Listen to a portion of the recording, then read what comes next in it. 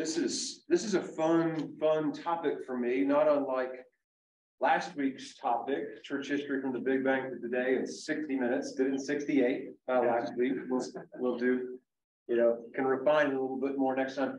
This one is integral spirituality, which is more or less the history of the evolution of human consciousness. Last week's is kind of intimidating to me to teach in a fun way because it's trying to cover an awful lot of material at a high altitude in a way that's hopefully relatable and interesting in a short period of time. Today's topic is as intimidating and challenging and interesting and fun to me as last week's. It's a smaller period of time, so it's 300 to 500,000 years, which is still a pretty big slice of time. But it's trying to talk about it. Today's topic is trying to talk about a map that's even more sort of got fewer handles on it in a sort of a way, because we're talking about consciousness. Yeah. But I think it's so important and helpful to our spiritual lives to talk about this integral map that I teach it to folks who are new to the church. I do that very much on purpose because I think it's a really helpful lens to look through. I do not proclaim that everything I say today is unchanging, dogmatic, objective truth. This is a map of human consciousness among many maps. It's a developmental map that has a lot of scientific data, sociological and archaeological and developmental work behind it that supports it.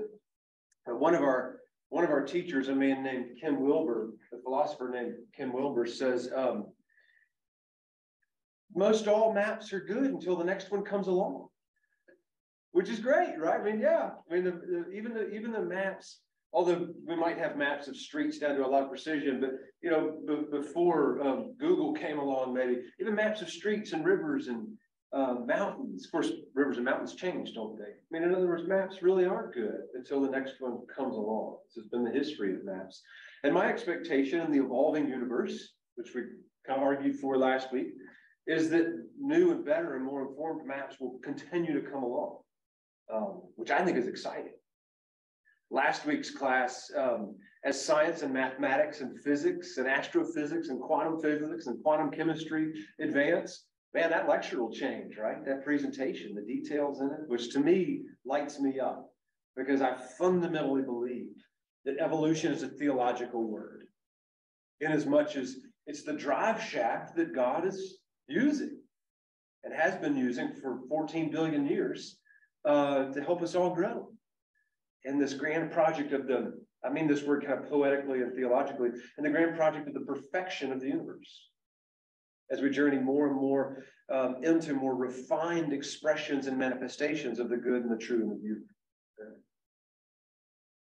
So today is a look at the history of the evolution of consciousness. We want to place ourselves on this map first as a way in. So this is a map of the church year. New Year's Day of the church year is the first Sunday in Advent season, right? Said this every week. And the end of the church year is way down there in early or mid-winter, mid-November maybe, All Saints Day, and then Christ the King. And do you remember that the church year is a rhythm rather? 2 words, they start with an F. Each of them does. It's fasting and feasting. Excellent.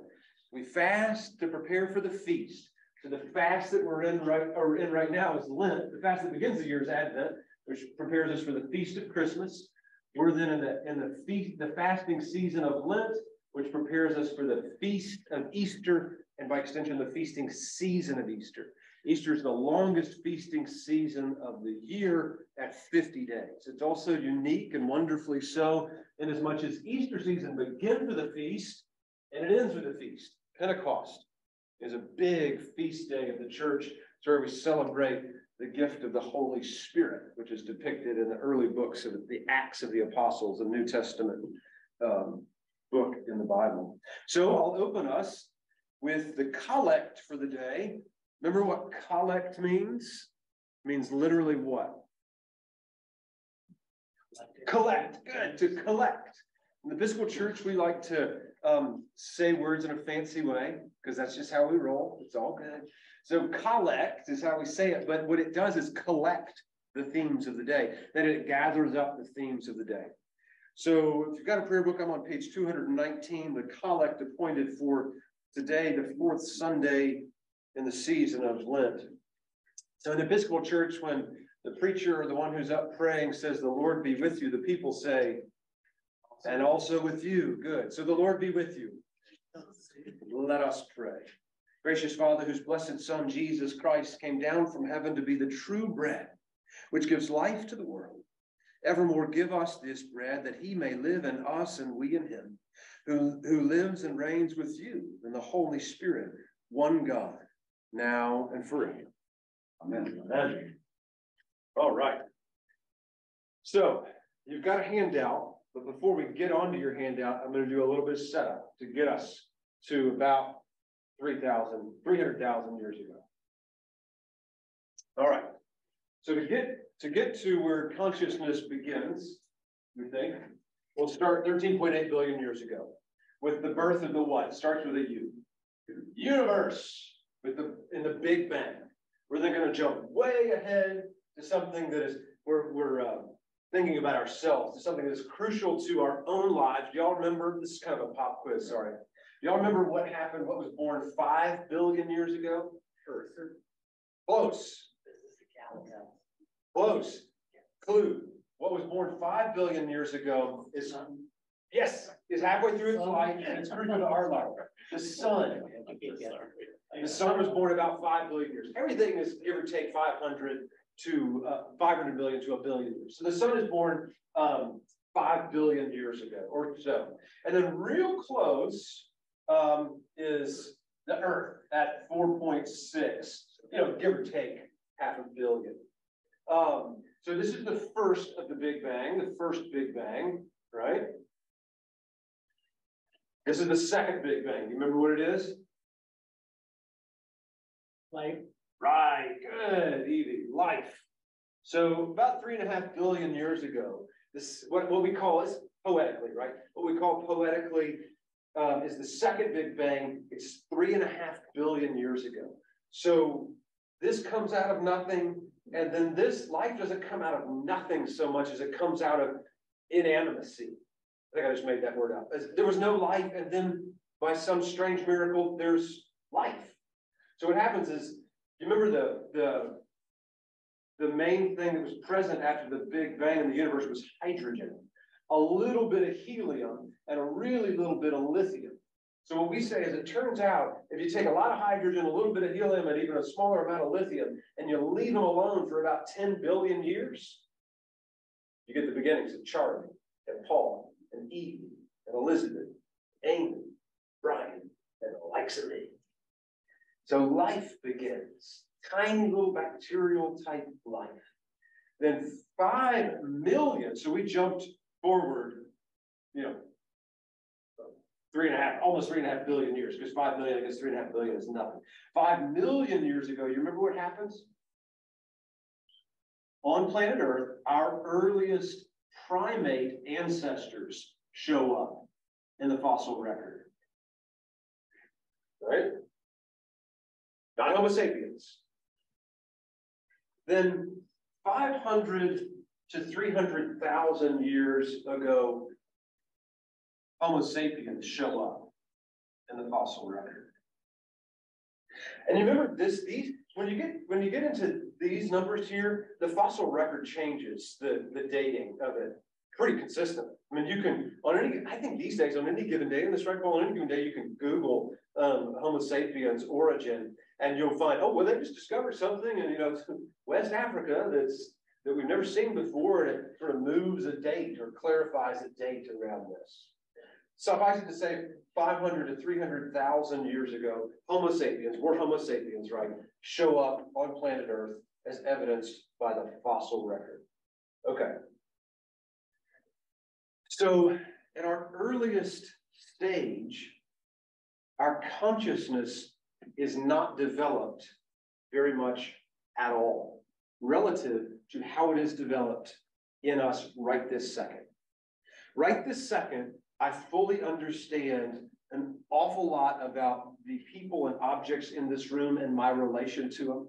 I know what is edible and what is not edible. I know what's a danger to me, what's not a danger to me. I know it's a symbol for something else. I know that a phone number of a particular sequence put into that phone on the wall. We actually have a phone on the wall back there still. Gets me to like my consciousness is really developed. In the earliest stages of our earliest ancestors, consciousness is not very developed at all. I have an enormous value set right now. In the earliest stages, there is no value set other than it's good, the value is good, if I find something to eat today and find another creature with whom to mate. I mean, these are literally 300,000 years ago, the sort of major mechanics of our consciousness.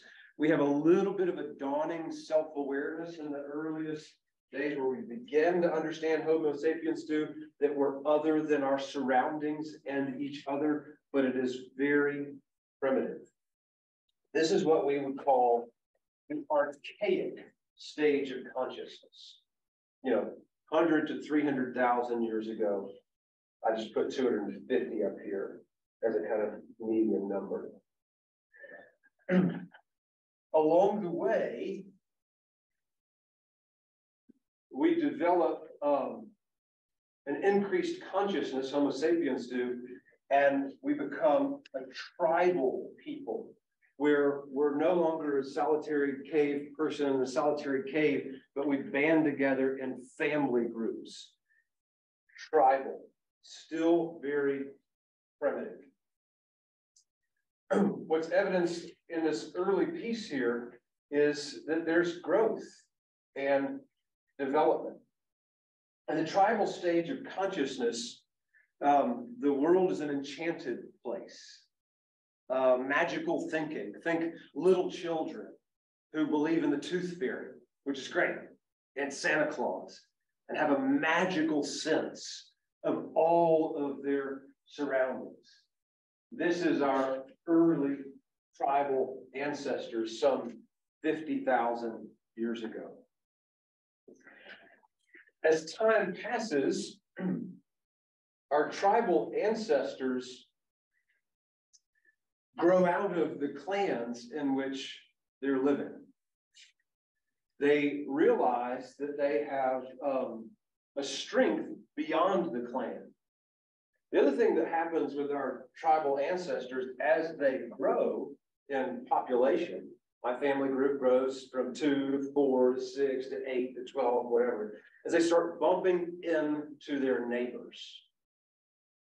And when I start bumping into my neighbors, I start competing with my neighbors for resources, all manner of resources. And what awakens is this warrior consciousness, which comes online about 15,000 years ago. The warrior consciousness realizes that it is not simply, that human beings are not simply relegated to the norms and strictures and confinements of their families and their clans, but that each individual has strength unto his or herself and can exercise that strength against one's neighbors. And fighting. Fight makes, might makes right becomes, comes online and becomes a way, among others, to relate to my neighbors. So think Vikings, right? Think warlords. and common culture, think gangs. I mean, a contemporary culture, rather. This stage of consciousness stays online for 10,000 years, comes online 15,000 years ago, and stays online for 10 to 15,000 years. So this is just the earliest stages of the evolution of human consciousness, starting 500 to 300,000 years ago. And in the fossil record, we can see these changes taking place in human communities and conclude that consciousness is changing. Each level of consciousness has its dignities and its disasters. It has gifts and shadows, upside and downside.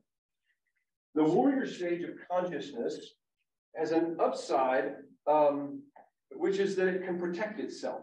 It's a people who can protect themselves from danger. It's also a people who have an extraordinary loyalty to their tribe. When we bump up against our neighbors, the neighbors are loyal to their kin, and we're loyal to our kin. So an upside is loyalty. An upside is realizing that as an individual, I have strength. And a downside is violence and chaos.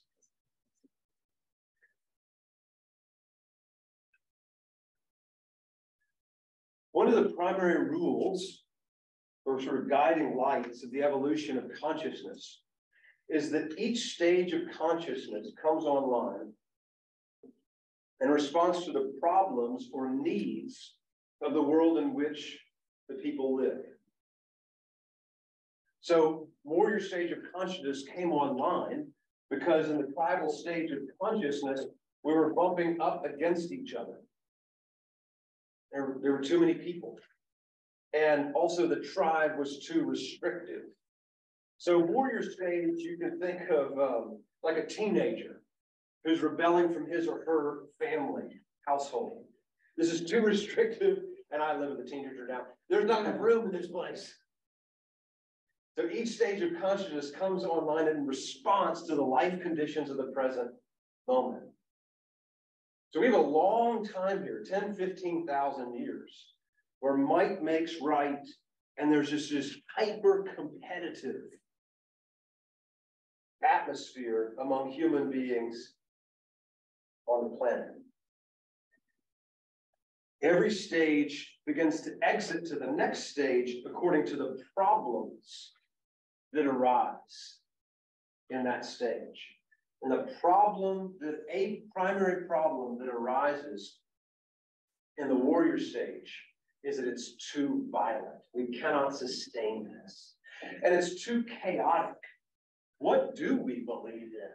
This tribe believes in one thing, this tribe believes in another thing, this tribe believes in another thing. There's a chaos of belief as well. So about 5,000 years ago, another stage of consciousness comes online. We refer to it as the traditional stage of consciousness. The chief value in the traditional stage of consciousness is law and order. Another way to describe values in the traditional stages of consciousness are heritage. Now, can you see how law and order and heritage deal with the violence and chaos of the previous stage? It's too violent to stay in warrior stage, so consciousness evolved to discover that we need some structure. Law and order is just a shorthand way to put it. It's such a chaotic belief system, and it's a belief system that grows out of this magical thinking tribal stage,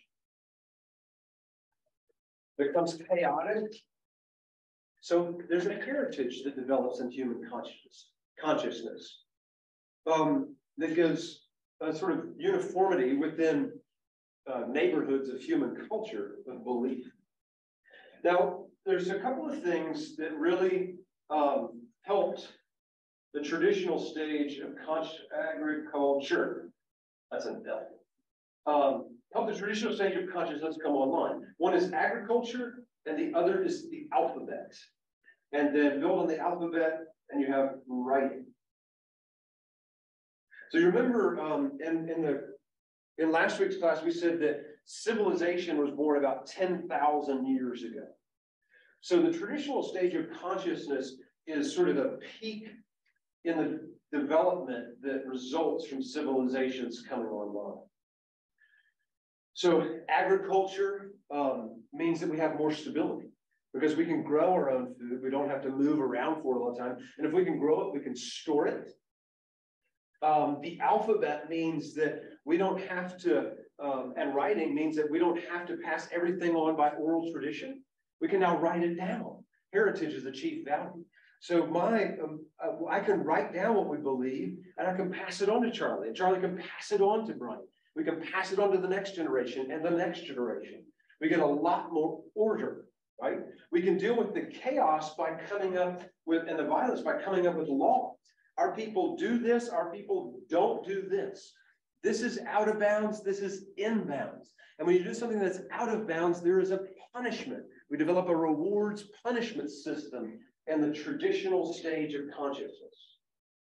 Now, this is a really important stage for Christians because it tells us an awful lot about our own scriptural heritage. Now, I want you to think about the Old Testament of the Bible. And in the Old Testament, once you get past the creation story, once you get past, past the creation story, it starts automatically in the Adam and Eve story. You can see in our Old Testament story that story after story after story is drawing up black and white. Do this, don't do this. And in the earliest part of it, it's stories that draw up black and white rules. And then not too far in, we get rules. We get the 10 Commandments. We get all the 600 plus laws of the Jewish people recorded in Leviticus and Deuteronomy. We get over and over again the Israelites being pointed towards the one true God. Moses said, as for me and my household, Joshua said this rather, Moses probably did too. As for me and my household, we will serve the one true God. Choose this day who you will serve. And what that is a response to is the chaos and the violence of the warrior stage. There are too many gods. There's too many pagan gods. There's no rules about anything. There's magical thinking that guides all of our belief. It's not grounded in a foundational place necessarily that has any chance of becoming universal and uniform. And so the Old Testament, which sometimes frustrates contemporary folks like us, like, God, the rules, are you serious? It's for a purpose. It is dealing with this violence and chaos. So if you're raising a kid, or if you're someone who was raised by parents, I think everybody's probably raised by parents, there was a point in your life, early or sort of mid to late adolescence maybe, or early adolescence, where you just had rule after rule after rule after rule. If you don't clean the dishes or make your bed or lock the front door when you come in, or whatever it is, these are the consequences. What that is doing is dealing with the chaos of your 3-year-old or 4-year-old self. 3-year-olds and 4-year-olds are wonderful, but it's a pretty chaotic existence. Can I get an amen? I mean, isn't that right, Charlie? You have a young child. Yeah. So that's what the traditional stage is doing.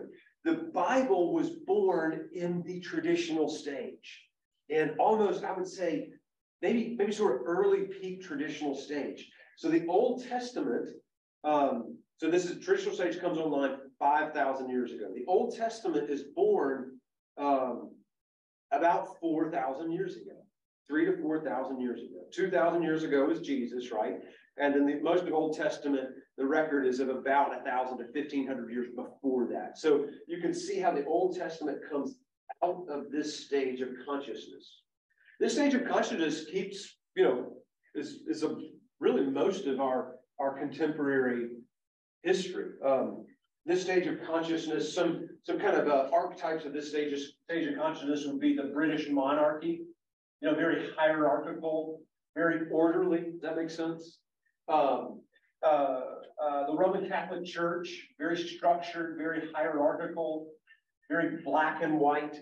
Do this, don't do this. Here's who's in charge. There's a hierarchy. There's a top of the hierarchy. There's a bottom of the hierarchy. The feudal system of, medieval time would be a great example of law and order heritage. So going further with the way the traditional stage processes life, you have a lot of black and white thinking. You have good and evil as absolutes. There's a clear distinction between good and evil. There's not a lot of gray.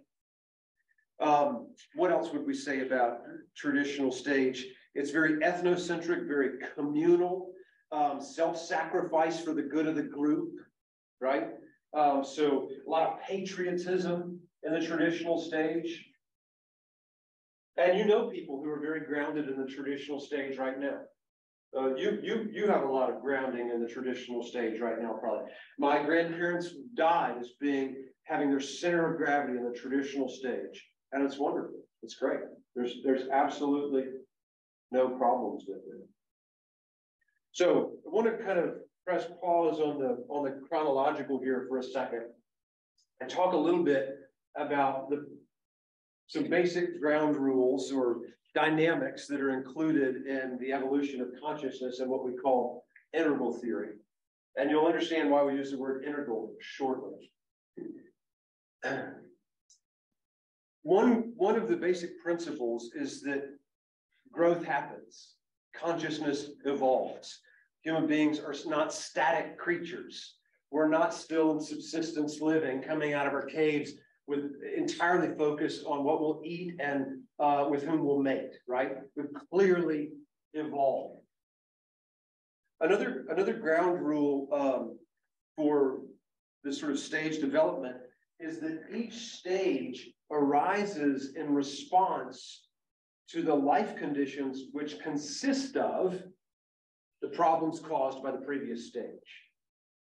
So each stage comes online in response to the problems caused by the previous stage, which are the current life conditions. So you remember the problem caused by the warrior stage is that it's too violent and too chaotic to be sustainable. So it's created a world that is chaotic and violent. So traditional stages come online in response to the life conditions caused by the problems of the warrior stage. As a concept, does that make sense? Another principle building on that, and this is where the trouble begins, is that each stage believes it is the final stage. So traditional stage thinks and believes that it's just better than warrior stage. In a lot of ways it is, and that warrior stage shouldn't exist. And if warrior stage didn't exist at all, wouldn't that be great? I probably walked off the screen here. But the fact is, you can't do away with the previous stage any more than you could take the crawl space out from underneath your house, or the slab out from underneath your house, or the basement out from underneath this church. Do you know what happens if I wave a magic wand and get rid of the basement that we're in right now? It all falls apart. So each stage thinks it's the only stage, but it's built on the stage before. That's problematic. That's why when we get to the modern stage and we talk about how not my parents, because they're perfect, but recorded and put on the internet. but like the parents often think of their parents, don't even listen to them, they're nothing. But that's not true. Without these parents, you can't have these children. Does that make sense? So each stage builds on the one that came before it. Another thing, a principle, is that each stage has its dignities. And each stage has its disasters. So the dignity of the traditional stage is that it gave us a belief system that's consistent. In other words, it's got some consistency in it. We don't make up the creation story every time we decide to have a faith conversation, right? No, we've got it. It's written down. It's our theology. It's our poetry. It's in the book of Genesis. It's mass produced. It's all over this room. It's all over this church. So the dignity of the traditional stage is we get some order. We have a heritage. It's less violent because we've got laws that we follow. Dignity. Each stage has a disaster. The disaster of the traditional stage, among the disasters of the traditional stage, is that it consumes the individual. So in the feudal system, for instance, you're just stuck where you're stuck, where you're stuck, where you're stuck. The British monarchy, if we're honest, I'm not trying to hate on the British monarchy, but if we're honest, feels a little arbitrary these days. I mean, if we're honest, they just won and that got handed down. So that hierarchy that's unchecked, there's probably some holes in that. There's probably some shadow to that. Self-sacrifice is good for the cause, and I'm a patriotic person. Y'all are probably patriotic people. But when my country wants me to do something that's illegal, maybe, or really is fundamentally, morally, ethically unjust, then we ought to be able to question that. Well, in peak traditional stage, you can't question that. You just do it. Does that make sense? So that's a disaster of the traditional stage. The big one, though, I think, disaster of the traditional stage is that I as an individual, cannot realize my full potential as an individual, as a part of the evolutionary structure of the universe, if I always have to toe the party line. And if I'm a part of a feudal system or a hierarchical system where my people just never get up off the bottom. Now, another thing to say about the stages is that this is the one-liner. A 3-year-old is not a defective 10-year-old. A 3-year-old is not a defective 10-year-old. So someone born in the warrior stage or living in the warrior stage is not a defective traditionalist. This is where they were born. They're just 3, or they're just 10. You know, a 10-year-old is not a defective 17-year-old. Everybody has a right to be where they are on the spiral of development. Okay, so those are some principles that guide this. All right, so these 3 are the primary stages that are online on planet Earth today. Today, okay? Now, if you look at your handout, you'll see that the traditional stage has 30% next to it. So the traditional stage, 30% of the people in our country, the United States of America, are at the traditional stage of consciousness. That means their center of gravity has this value set, the traditional stage value set. These are God and country folks, patriotic, law and order, Bible believing, church going. 30% of the United States is there. These would some stereotypical words you could use would be conservative. We don't necessarily mean fundamentally partisan politics, but that's a piece of it, right?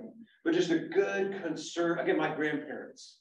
My grandfather's greatest generation served with distinction in the United States Army for his entire career. I couldn't be prouder of it, right? My heritage is built on traditional stage, and yours is too. Okay, so remember the problem that's caused by the traditional stage is this subsuming of self. Well, with the European Renaissance and the Enlightenment, the historical seasons in our history, right? So 300 to 500 years ago, and the Protestant Reformation, we started to break out of the mold of the traditional stage. Big ticket things we did was scientific discoveries and reasoning, right? Thomas Jefferson is an icon of the modern stage of consciousness.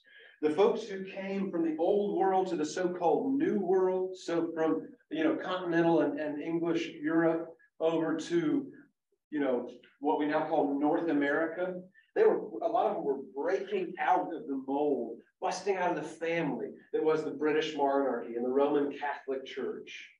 And they came over here to try a new thing, social democracy, right?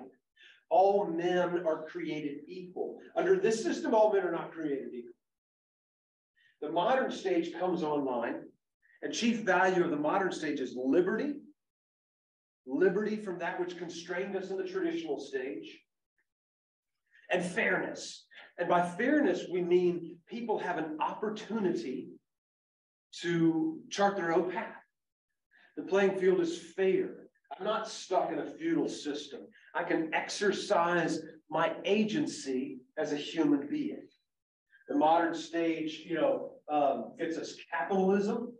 So capitalism fundamentally as an economic system just says exactly what it means. It tries to provide, and at the early stages, there's a lot of inequities, but it tries to provide access to capital, whether that's money or land or seeds or tractors, some kind of capital so that you can start your business and do your thing. That's capitalism. There's a freedom, relative freedom in the marketplace. The modernist stage of consciousness is very egocentric, and we don't mean that in like narcissistic, but just like ego, like the self, individualistic. And you'll see on your handout, I have the number 50% next to it. 50% of the population of the United States of America today is at the modernist stage of consciousness. So liberty and fairness are key values. Those are dignities. All men are created equal is an early expression of the liberty and fairness values that are key values for the modernist stage of culture. Again, think Enlightenment, think the beginning of the United States of America. This is a consciousness that was not online earlier. It came online in response to the disasters of the traditional stage of consciousness. Think how we got to the moon. It's the modern stage of consciousness that got us vaccines in general and a vaccine to a never before known virus in less than a year. That's the genius of the modern stage of consciousness. Think Elon Musk, no matter what you think about him, he built a Tesla baby and he takes not normal people. He takes non-astronauts to space, right? I'm not taking a position on his views or anything like that, but he sort of embodies modern consciousness, mathematics, physics, chemistry, modern consciousness, scientific method, and reasoning. When you think about liberty and fairness, the early framers of our country said all men are created equal, and they were starting down a path, right? They were right, but it was incomplete because they didn't include women, and they didn't include Black men, for instance. They had a really expansive view of liberty, but even as expansive as it was limited. So a point to make here is that within each stage of consciousness, you find tons of growth. So in this stage of consciousness, all over planet Earth, slavery exists. And it is condoned, if not supported and encouraged by nation states. Does that make sense? Countries have as a policy, you can own another human being. In the modern stage of consciousness, so 300 to 500 years ago, we start off with slavery being a thing that's sanctioned by nation states. Does that make sense? Let's see. I'm going to use round numbers, and you can correct me, and I'll concede all of your points, right? But from about 1750 to about 1875, so a little bit more than a 100-year period of time, which is very fast when you consider the 14 billion year evolutionary history of the universe, slavery as a state-sanctioned thing was outlawed all over planet Earth. Where were we? We're about 1865. So we're here at the tail end. We together? Civil War. So we go from all men are created equal, 1776, is that right? To, well, about 100 years later. Slavery as a state-sanctioned practice is banished all over planet Earth. Now, some of my friends say, Henry, there's still slavery. You're totally wrong. There's slavery today. Absolutely. Totally agree with you. Human trafficking, I mean, we raise awareness for human trafficking, right, in Lexington. Absolutely, there's still slavery. What we're saying in the modern stage of consciousness is state-sanctioned, right? Officially state-sanctioned slavery. That's just one example. In 1920, who got the right to vote in our country? Women. Women. Right, so you can see the progress we're making. Okay, so dignities. You got this progress, and the progress continues. And we're not done. We're evolutionaries, right? Okay, disaster. Disaster of the modern stage of consciousness. Also think industrial revolution here, right? Disaster of this modern stage of consciousness is it actually creates some really gross inequalities and inequities.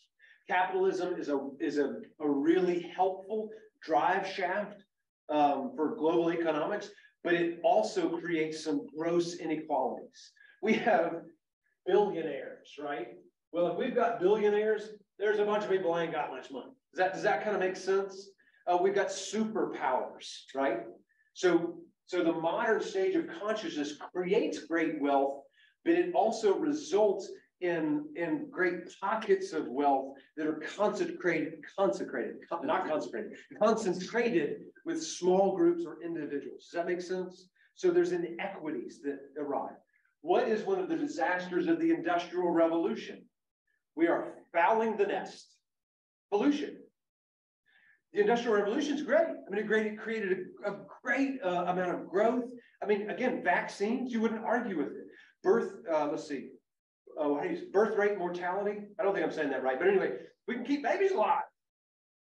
We still have lots of problems, but we have incredible advances, right? We also have enormous pollution. Planet seems to be warming. Ozone has, remember when we got ozone last week? We got ozone O3. Well, that's, we can apparently poke holes in that with the way we're polluting the planet. So we're sort of fouling the nest. Also, modernism, the modern stage of consciousness, it creates persecution.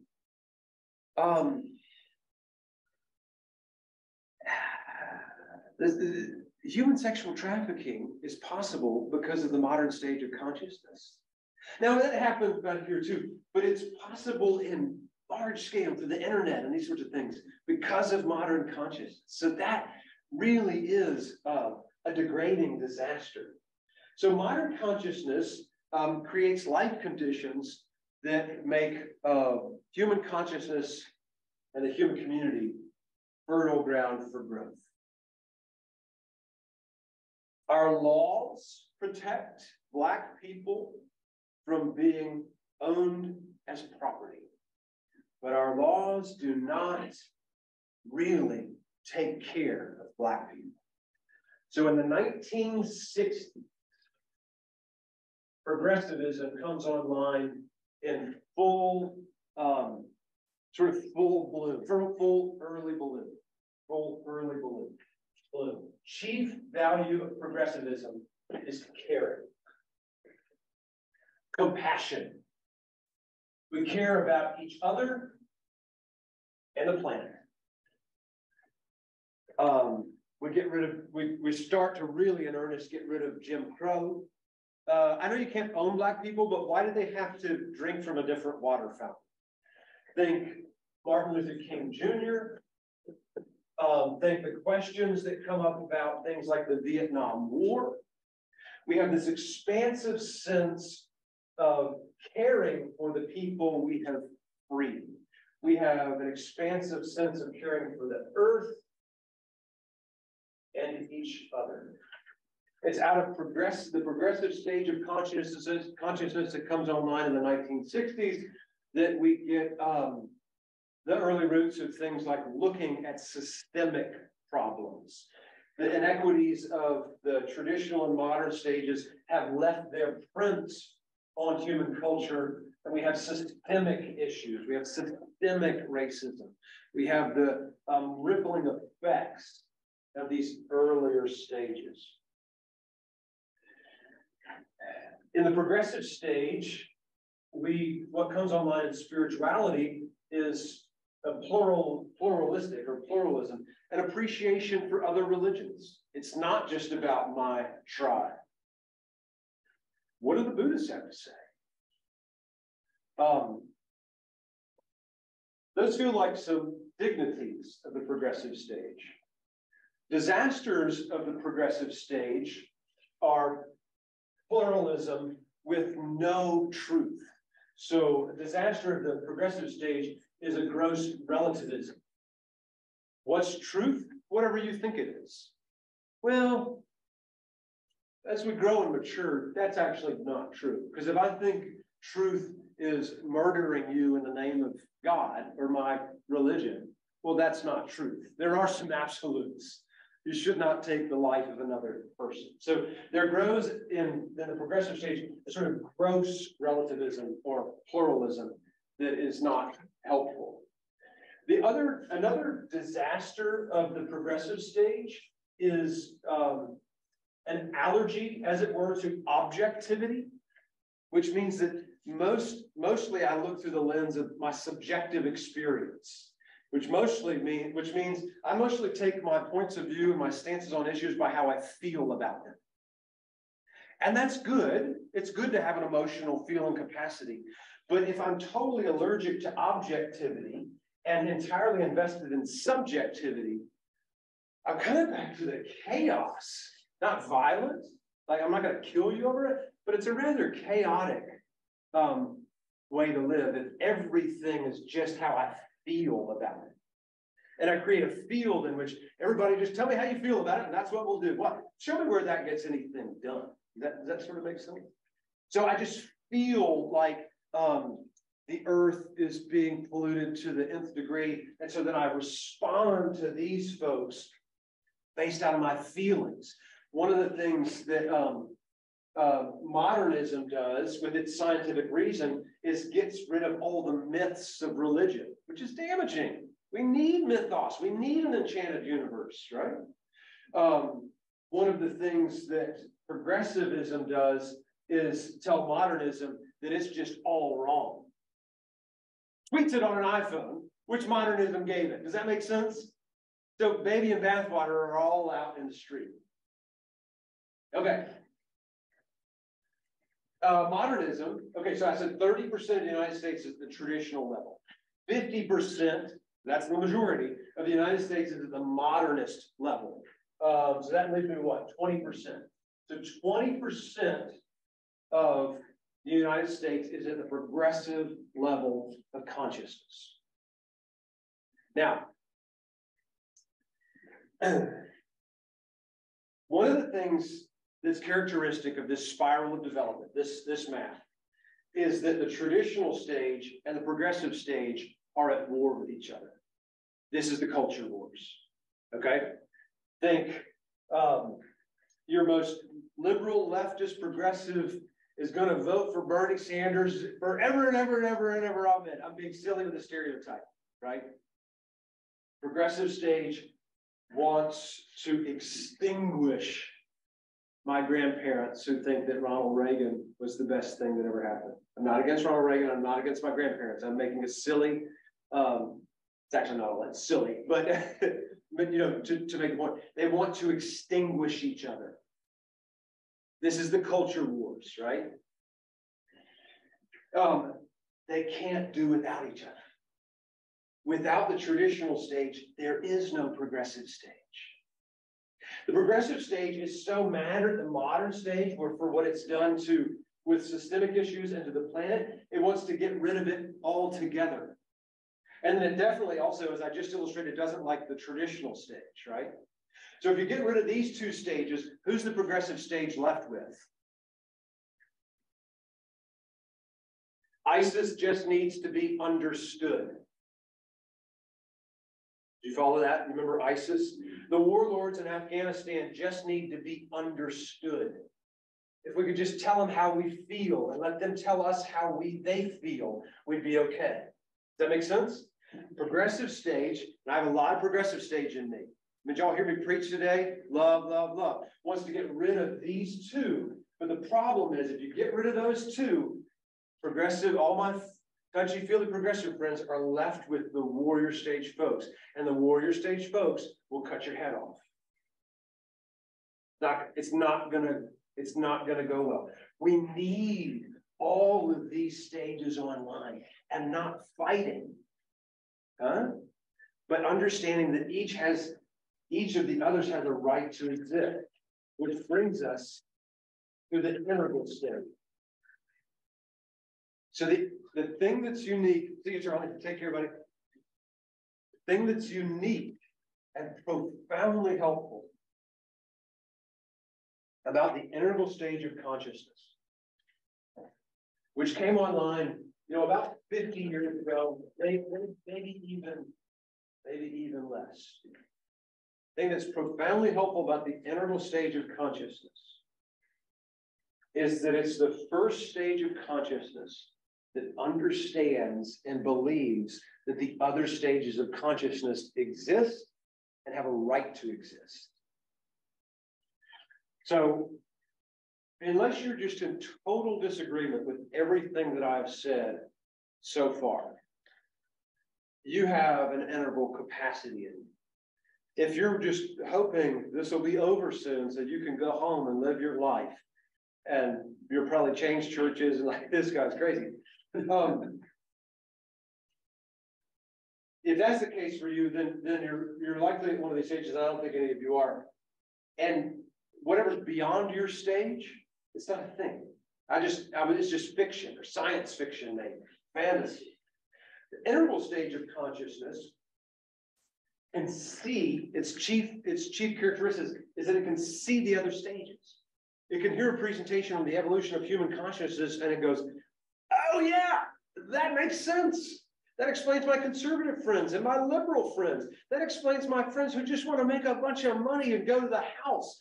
That explains my grandparents and my great uncle and my nephew," right? Integral stage says, "Oh my gosh, I get why the Republicans and the Democrats are so frustrating to me, to everybody, because they're just in this family squabble and can't see that they need each other."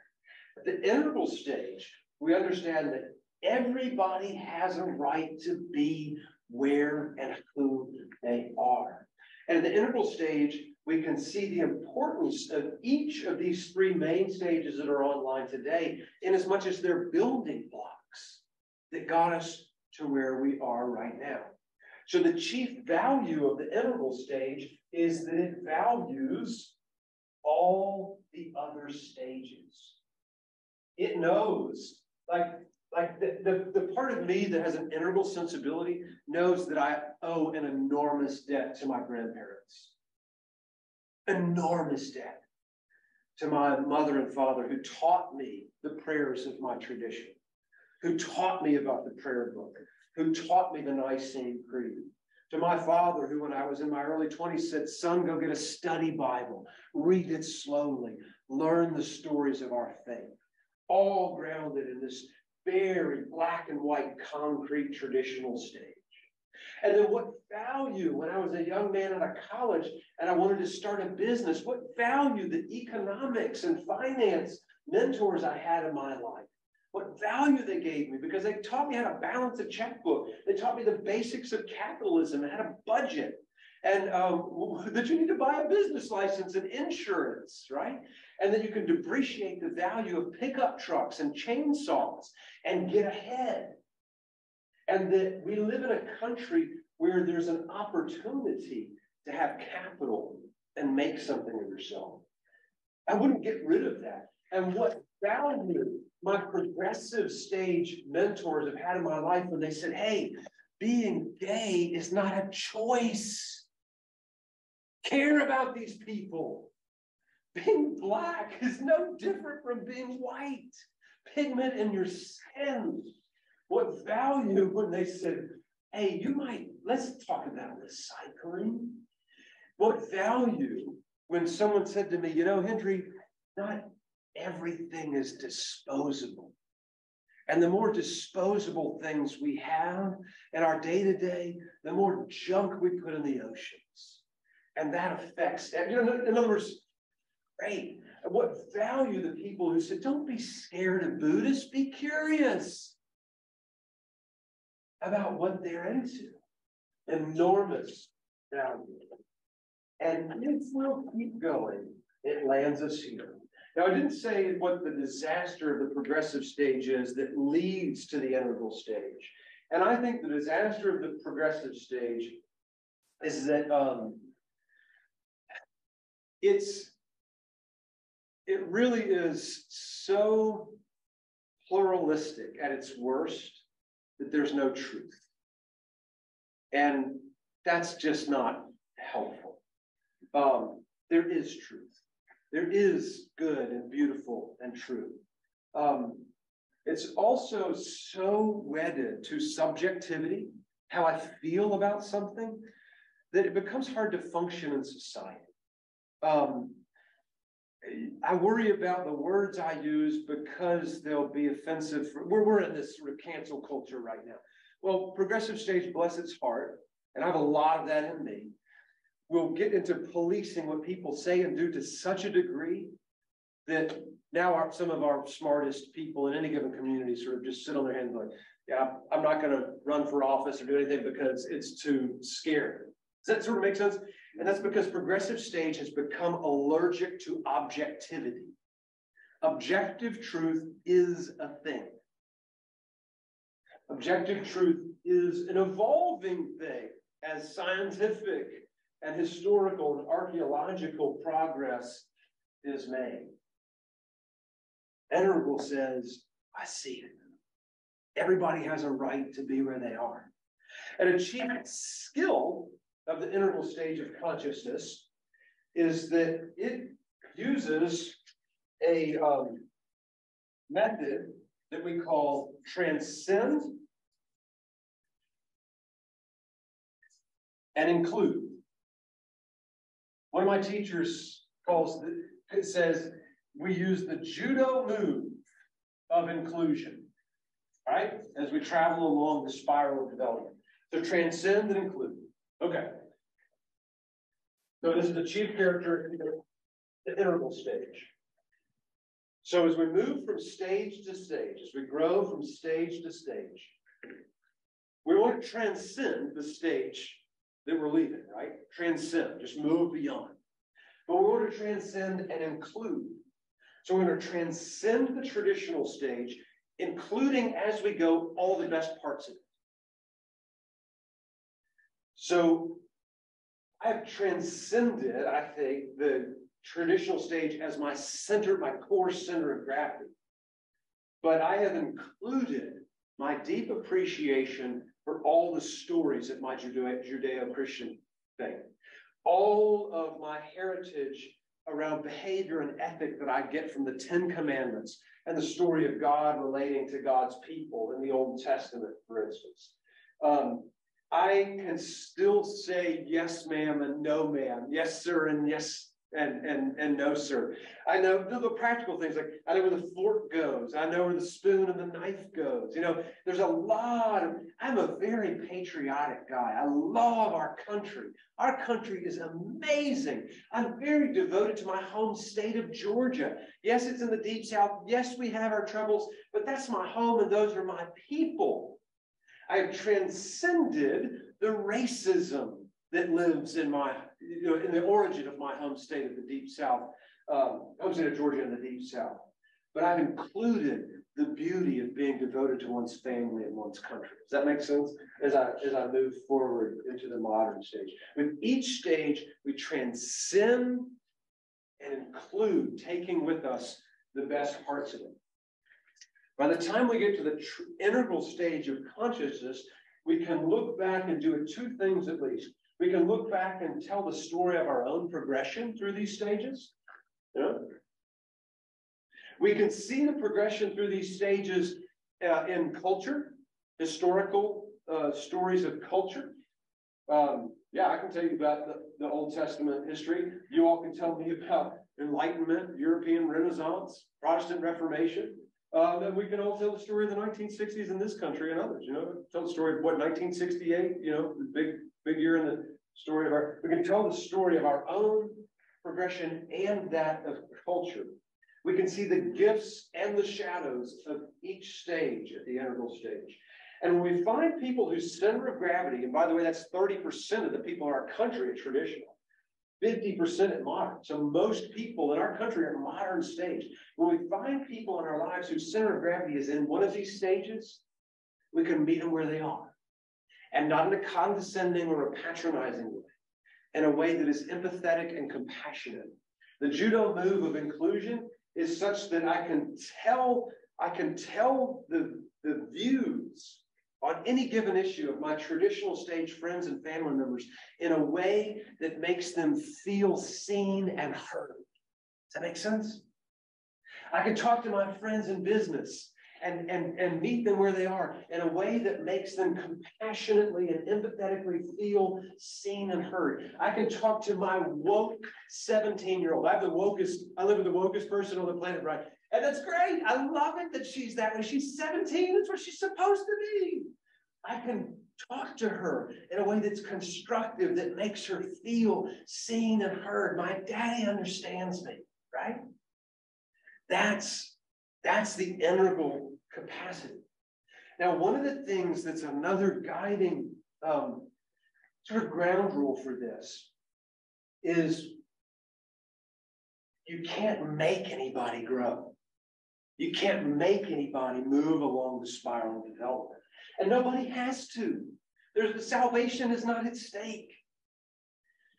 What we say, what we say, Amy knows what I'm about to write up here. What we say is that healthy people grow. So everyone, all the 30% here, the 50, the 20, they have a right to be here. We celebrate that they're here. And our wager is that if we can allow people to be healthy here, they will grow. We're not attached to their growth. It's not our business. We're not God. But healthy people grow. A good portion of this 30% don't die there. That's fine. It's okay. This portion of this 50% don't die there. Nobody can be dragged up the spiral. The great problem that's causing the culture wars is that the folks in the progressive stage think that they can drag the traditional stage folks up to their spot. If I tell you often enough and loudly enough about all my progressive views, then at some point I'll wear you out and you'll just come camp out with me. Likewise, my traditional stage folks think if they preach at exhortation, my progressive stage folks, often enough and loudly enough, they'll finally wear down and just come on back here and set up home where home has always been. That's always been a fantasy land, right? This is the basic fuel for the culture wars. We're yelling at each other, hoping that if we yell often and loud enough, the other will either grow, regress, whatever. Everybody thinks they're growing, but you'll come on back. But we don't grow because of exhortation. Human beings grow because we're allowed to develop, because we're living in an environment which is conducive, meaning it's healthy and safe for development. So when the traditional folks get scared of the progressive folks' policies, they hire a bully. You know who they hired in this country? They hired President Trump. I'm not taking a position on his policies. I'm not even saying a partisan political thing. I'm describing something. They got scared. He's not congruent with any of their values. If we're honest, is he? I mean, right? I'm not criticizing the guy, just objectively. The traditional stage folks hired a bully to take these folks on, right? He's a modernist with a lot of warrior stage in him, a lot of fight in him. And it was like pouring gasoline on the culture wars. And the answer is not to defeat him with the next one or to keep fighting, right? The answer is to keep growing. So what's fun about this to me is that when I see this map, and it's not a perfect map, it's not Holy Scripture, it didn't fall down out of heaven. It's just a map that's put together over many, many generations and study that shows us the basics of the development of human consciousness. And remember, each stage is based on agreed upon value sets. Law and order and heritage, liberty and fairness, care and compassion.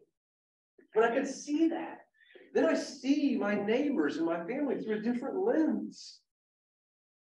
I see the Bible through a different lens. I see the Apostle Paul through a different lens. I see the politicians of our country through a different lens. And then I get to take up the grand adventure, and I'm a major dork on this stuff, of trying to sort of meet them where they are. Like, I'm curious about you.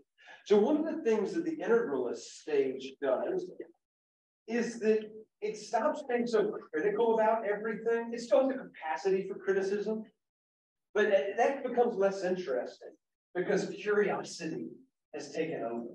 I'm curious about your value set, your perspective, the way you process life.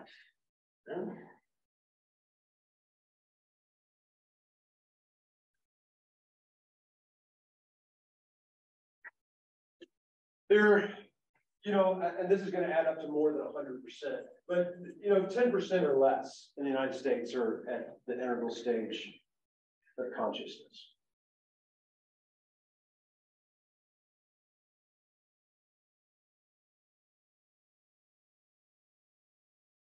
But it's growing. In our church, we have people all over this map. It's probably not quite. It's not quite a snapshot of the American sort of medium. You know what I mean by that? But it's probably not terribly far off. We've got people whose center of gravity is here, people whose center of gravity is here, people whose center of gravity is here. Probably weights a little bit more towards progressive. I don't know. I'm not. What I love about understanding this is I can look out at the crowd and know that all of these stages are represented. And that means we have the opportunity to work together, understanding each other in a different way, meeting each other where each other is. One thing, and then I'll stop and we'll talk. One thing further is, I kind of have to teach this in a linear way because it's just unfolds like that. But there's not a hard line between stages. One teacher says stages are not like architecture, first floor, second floor, third floor. They're like ocean currents. When you're swimming in an ocean, you can feel the current, right? But if you stand on the beach, you can't see the currents. They blend together. They're not clean lines.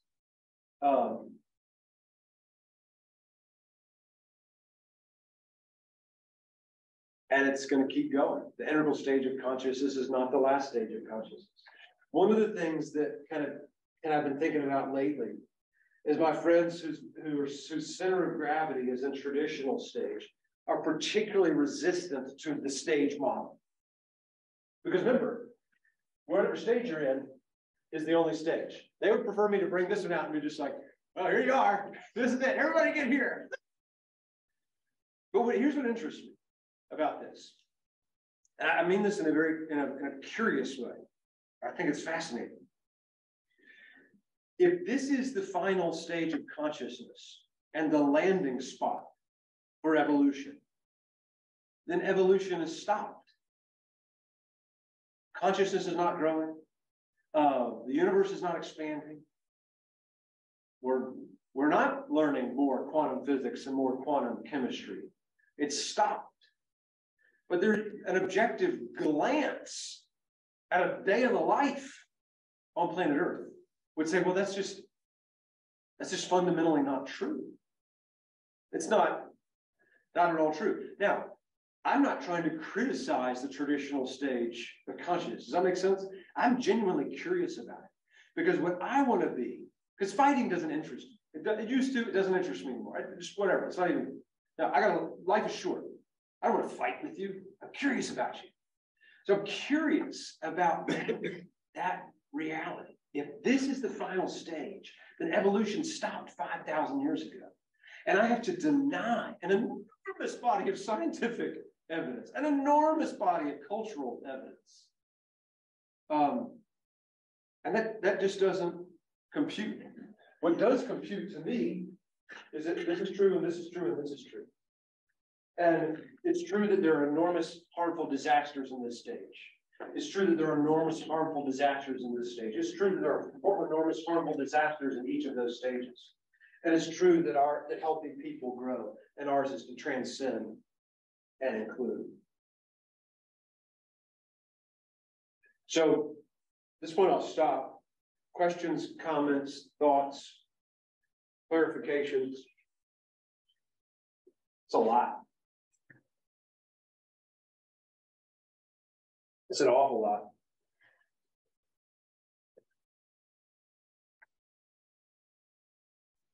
I don't know if this is a superior example, but the way that I feel like that transition happens, it makes me think of Velveteen Rabbit. Yeah, sure. Which is my favorite. Yeah. But about becoming real. But it's a thing that happens to you. I can't really describe the moment that you were this and now you're this. But it's something that you realize has happened when you arrive at the next place. Yeah. Yeah, right. But there's no way you can say, let's achieve this. I'm going to I'm going to grow today. I'm going to transcend my current state of consciousness today. I'm not going to bed until I grow. Yeah. No, that's like great. You wake up when you day and you're like, oh, something changed. Right. Yeah. You can look back. And another principle that's really helpful. Another principle of this is that the evolution of consciousness happens on a cultural level. I see your hand raised, Cynthia. We'll just let me say this and then we'll go to you. Happens on a cultural level. So you map it over 300,000 years, right? Happens on a cultural level. The evolution of consciousness through these same stages also happens on an individual level. So each stage is relative to a stage of a human being's life. Like, the archaic stage, that very first one is 0 to 18 months, let's say. Remember that? Just mother's milk. Only thing that makes sense is getting food from mother, getting diapered when I'm crying, getting put down to bed when I'm tired. That enchanted tribal stage, again, is, 2 years to 8 years maybe. Believe in the tooth fairy, believe in Santa Claus, the world is magical. My little family is a clan, and what are our superstitions? What are our things, It's great, it's beautiful. You wouldn't change that for anybody. Warrior stage, teenagers, punk rock music, rap music, gang, currently my world teenager wants to pierce like everything. And that's a little holdover from warrior stage, where really I think it could be expressive. Please don't hear me criticizing her. It could be expressive, but also it was kind of rebellious. Like, I don't have everything pierced. So just to pierce everything would be to rebel against the home they're coming. Does that sort of make sense? Yeah, it's okay. And then traditional stage, I was a Boy Scout, I was an Eagle Scout, learned all that stuff, 12 to 18. Traditional stage, what are the rules? What's law and order?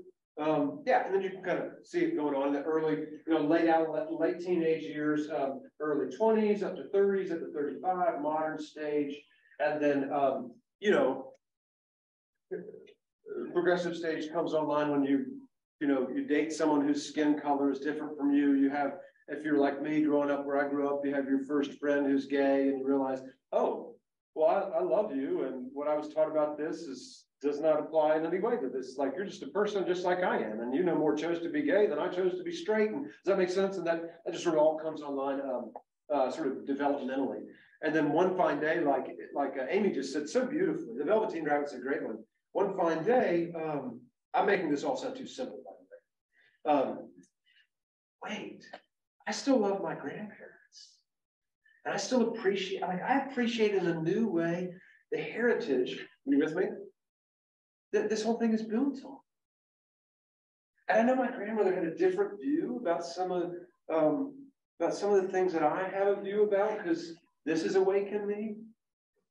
But she's still legit. Like, she's still valid. Like, this is still a thing. That's kind of that. Cynthia. Oh, well, I just think, where would you, in what stage of consciousness would you put understanding of genetics to the point where we can do genetic engineering? Good. Because that has a lot of interest, and it might be considered, the evolutionary development on the part of man. On the other hand, it could be a horror. Good. Oh, that's a great example, actually. Okay. So what Cynthia's just done is super helpful. She's given us an issue, right? Genetic manipulation. Okay, so she's given us an issue. We could have any issue, but she's given us that issue, which is great. So what gave us the capacity to manipulate genes? Well, the modern stage. The modern stage of consciousness is where scientific reason comes online. And it's what got us to the moon. It's what's going to get us some kind of revolution that will give us off of fossil fuels. Whatever you need solved technologically, that the modern stage is going to do it. So the modern state, think Einstein, right? The modern stage of consciousness is also, by the way, what went all the way back to the Big Bang and figured out how to split an atom, right? Remember that last week? Modern stage of consciousness gave us the capacity to manipulate genes. And maybe the progressive stage of consciousness says, oh, wow, this kind of opens up the field. We can do an awful lot of things. Some of them are good, and some of them we have some questions about. I'm not sure this is all good. So who needs to weigh in? Yep. Traditional stage. Make sense? So the traditional stage needs to weigh in. And it doesn't have to be traditional Judaism or traditional Christianity or traditional Buddhism, just traditional stage.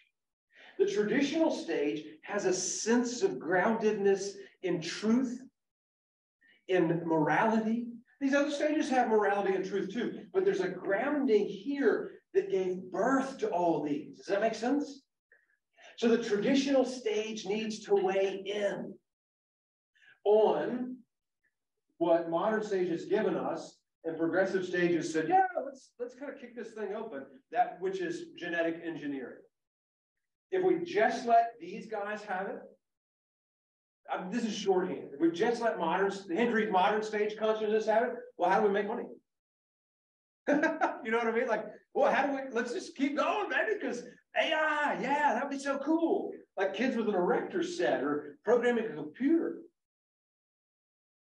The progressive stage is saying, oh, this is going to give opportunities to people who don't have opportunities in a way that's incredibly expansive. These two together, holy goodness. There's no telling. That's why we need to include all three. Okay, no, there's an ethical thing here. Let's do an ethical thing here. No, technology is allowing us to do something. Okay, let's make sure we're caring and compassionate and make this available, not just to rich people, but to all people. Does that make sense? So they all check each other. Now, we're not operating like that today. Instead, we're fighting it out and filibustering each other. Oh, Lord. Now, so I'm going to do one thing building on that. There's an integral concept that's sort of a Venn diagram. And what we do in this is we take an issue. And I've made some notes here, so I'm gonna take the issue. Abortion. We'll pick one that's not very controversial, you know? That was an integralist joke. Okay, so what we do with this Venn diagram exercise is we choose an issue, which we've done, and then we're going to take 2 to 4 perspectives on the issue. So 2 to 4 different stances or perspectives on the issue of abortion. And we're going to draw these circles like this.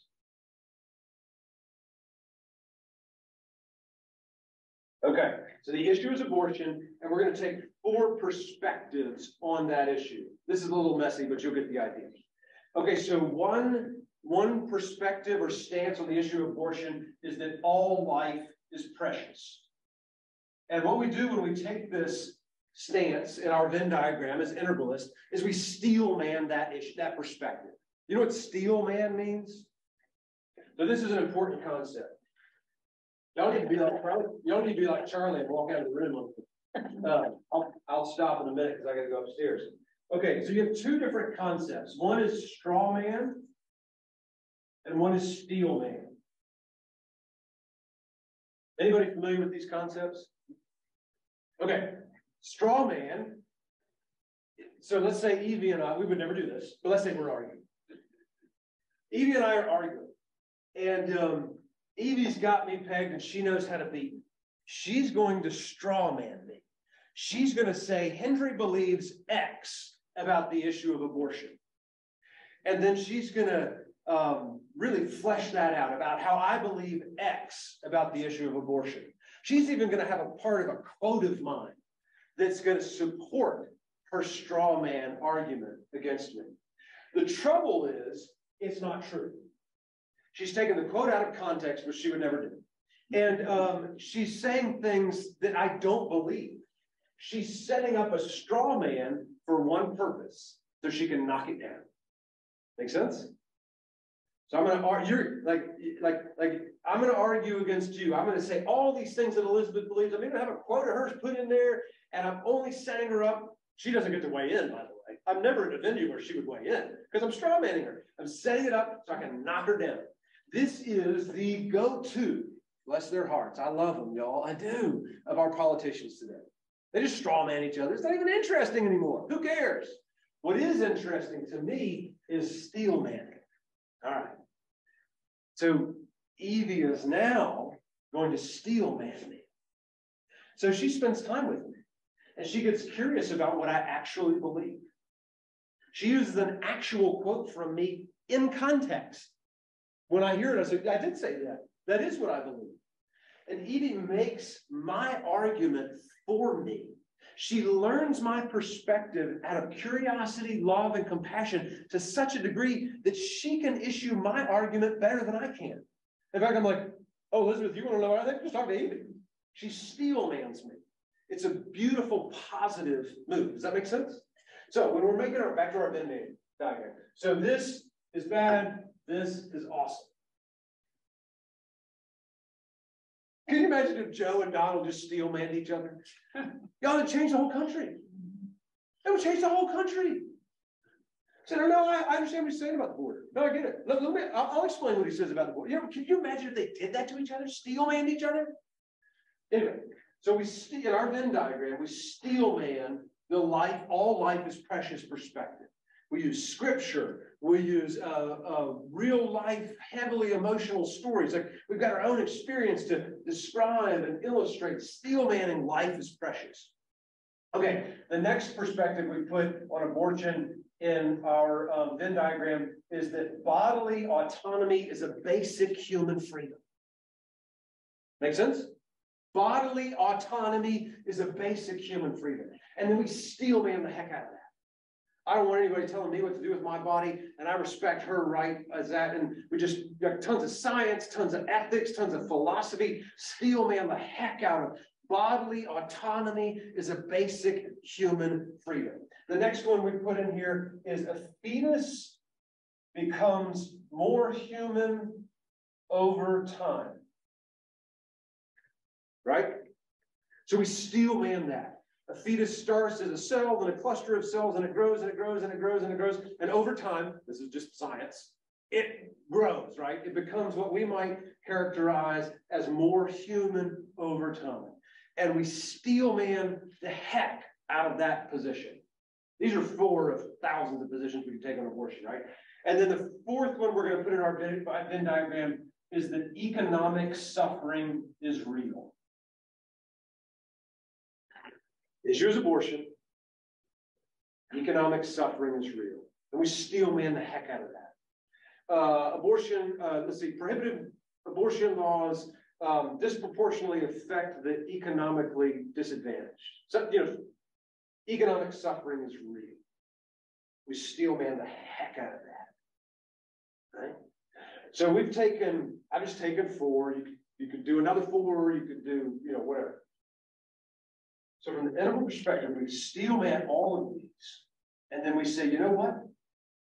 Each of those, now that we've steel manned them and gotten really curious, each of those has got something to say. Each of those perspectives has got something to say that's valuable. I don't actually want anybody to leave the party. I think each one of these people perspectives, so the integrals will say, this is terribly messy, we can be here. And it's not compromise, and it's not wishy-washy. It's legitimately, because we didn't straw man or make anything up. We steel man all of these. No, this is Amy's position. This is Edie's position. It's Henry's position. It's Brian's position. And I steel manned them all. I got curious about them. I can give their position paper better than they can. And we can be here. We can be right here. You could do this on the border. You could do this on the death penalty. You could do this on, racism. You could do it on anything. The fundamental thing that the integral perspective says is that everyone has something to bring to the party, and we ought to help to bring to the party. I'm not interested any longer much in how we disagree. I want to know what you think. And I want to steel man you in a beautiful, fun way. Like, all right, tell me, listen, I want to give me your stuff on abortion. I want to learn it better than you do. So you feel seen and heard, and then I can include your perspective in mine. And then pray God, you would be as curious about me as I am about you. Wow, Cynthia, that was a long answer to your question, but that's my answer to your question. And that Venn diagram, it really is a great exercise. It's easy for me to just knee-jerk tell you what I think about whatever.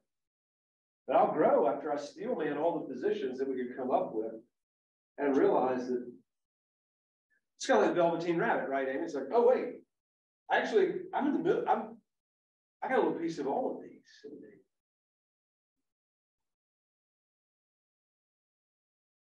When you can defend the validity and understand that's real. Yeah. Then there's no babies that can be thrown out. There you go. Like, no, but they're not mutually exclusive. Yeah. Just because this is true doesn't mean that's not true. There's a lived tension. Yeah. And we didn't get to this today. But if you go, this is, I'm always refining this, y'all. You're a part of my evolution, so that'll be my self-conscious sort of apology and disclaimer. But let's say we put, what does it mean to be saved? What does it mean to be saved? We could put, what does it mean to be saved through each of these filters and come up with a different. So actually, we could do it real quick. What does it mean to be saved? Believe in Jesus Christ, He died for your sins, sins of the world, learn the creed, and you're saved. If you're not, you're going to hell. Traditional. Gross oversimplification. Modern stage. What did Thomas Jefferson do with the Bible? He cut out all the words. Modern stage is like, there's no saved. Are you kidding? You just die. Dust to dust means dead. Done. No supernatural. Red Sea didn't part. Progressive stage says,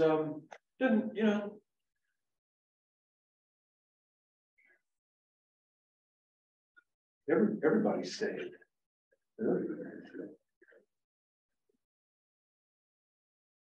Super helpful. And I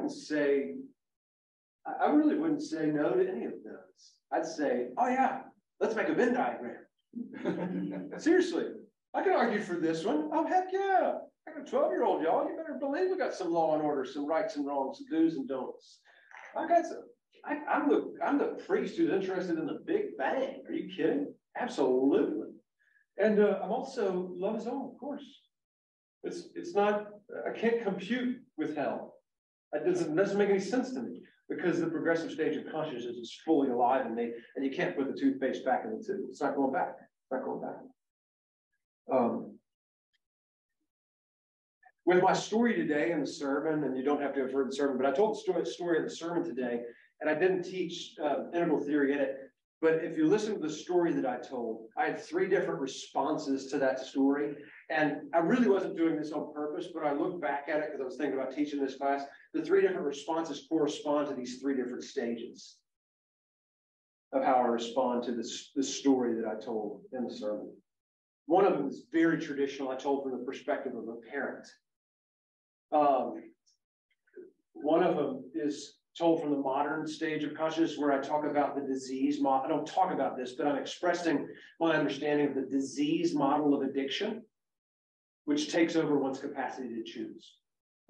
Without the modern stage of consciousness. By the way, AA is a very traditional stage of consciousness. Alcoholics Anonymous is a height of American traditional stage of consciousness, 12 steps, with a modern gift given back to it. The disease model of addiction informs the 12 steps. Anyway, and then the punchline of my story is from again, I didn't do that on purpose, but looking back, I could see, oh yeah. And then the conclusion that I come to is because of this progressive stage of consciousness, this caring capacity that's lit up in me. Oh, that I blame on Jesus. Or credit Jesus. What else is in there? Kathy, you've heard me teach this 100 times. How are we doing? Anything coming to your mind? Other than he needs to shorten that teaching, which is true.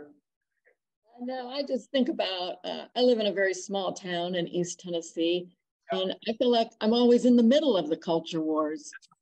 And because I am affiliated with a business ownership, I think people put me in that box a lot. And I don't know, that's just what I'm thinking. Yeah, I think that's very careful. You have to be very careful not to think you know where somebody is. That's right. That's helpful, Kathy. That's a really good reminder that there's another principle of integral theory. There are not types of people. There are types in people. So these stages of consciousness, I don't have traditional stage friends. I have friends whose center of gravity seems to be in the traditional stage of consciousness. It seems that they have the traditional stage as the primary stage operating in them. So the integralist is finally compassionate. It doesn't want to label. And this, by the way, this is a very progressive stage too. I don't want to label people as traditional, modern, or progressive. You just have these things in us. And everything, as we go through a stage, the stage stays in us. When I'm dealing with my 12-year-old on rules, this lights up in me. And by the way, this goes out the door. It really dims. No, go right, you're 12. Do the dishes. Is that going to make sense? And by the way, if someone breaks into my house at night, that happens. I mean, right? I mean, people stole my next door neighbor's car. Someone breaks into my house at night, or comes in here trying to hurt one of you. You know what's going to light up in me? This. I'm being very serious. Somebody comes in here right this second and tries to hurt somebody, then all of us will probably have this light up in us. Or I know I will. I'm not saying I'll win. I'm not like some kind of tough guy. But this instinct that's still in me will light up. I worked as a firefighter for a number of years. And this really served me well. Because it's that real vigorous inner egocentric self that would charge into a fire, well trained and all that, but would charge into danger to be helpful. Does that make sense? So these all stay online. I had to really pull this one up last week when I was studying the 4 forces of nature that occurred in the millisecond after the Big Bang. Anyway, you can. They all stay. Transcendent and included. Transcendent and included.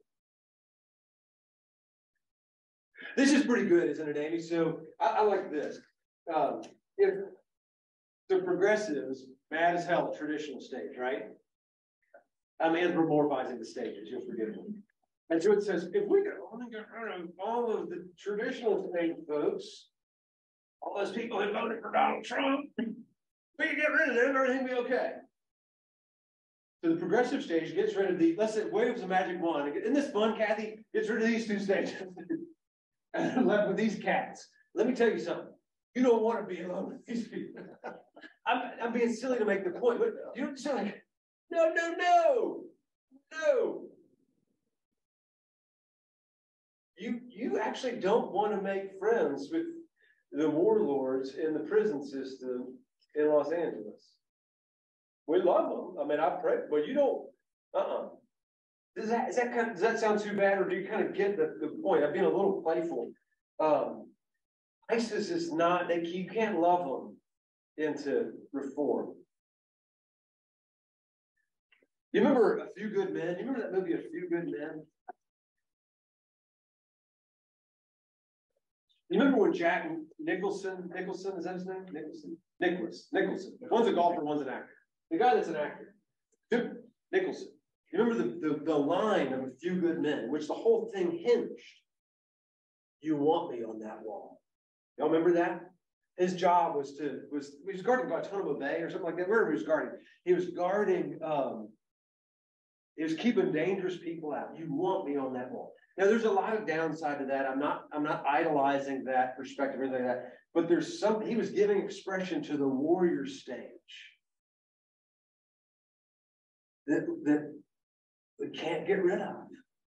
And it was expressed in that movie, that fictional movie on the traditional manifestation of armed forces. There's a place for these things. Everybody has something to bring to the party. Likewise, let's be honest. Let's be honest about the disasters too. How do we get to a friendly place with each other where we can name our disasters and be honest about it? Because we want to transcend and include the best, not the worst.